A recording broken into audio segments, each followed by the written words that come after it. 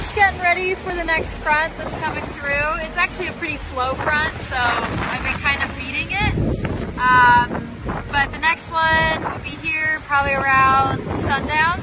And then, yeah, I'll jive and kind of get ready. Ooh, albatross.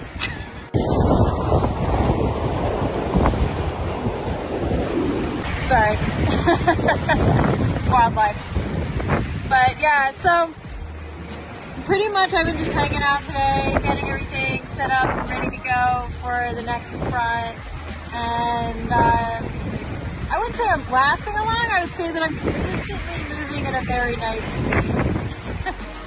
But yeah, it's super gray here, as you can see, moving between 9 and 14 knots.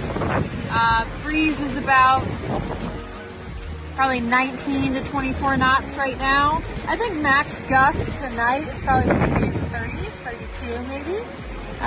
So I'll probably be able to keep up a good amount of sails, but on the backside I'm gonna have that gustiness.